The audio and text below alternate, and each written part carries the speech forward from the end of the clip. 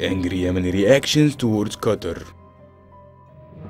Yemeni activists expressed their anger at Qatari stance at the third donors conference in support of Yemen. Yemenis commented on the Qatari stance by demanding that Doha cease its incitement to their country at a time of growing Qatar in the humanitarian situation of the Yemeni people.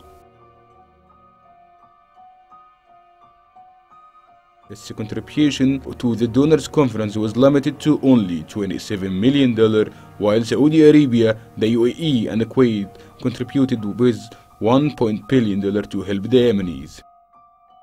The activists compared Qatar's contribution to the donors conference and the significant financial support it provided to its media.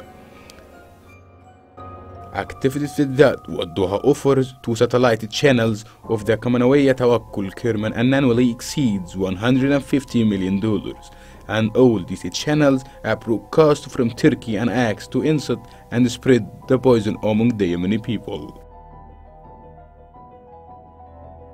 The campaign against Qatar coincided with the negation of the Doha position, which refused to grant asylum to Yemeni citizens wanted by the Iranian Houthi militia, while Doha grants hundreds of terrorists protection and provide them with all supplies on its territory.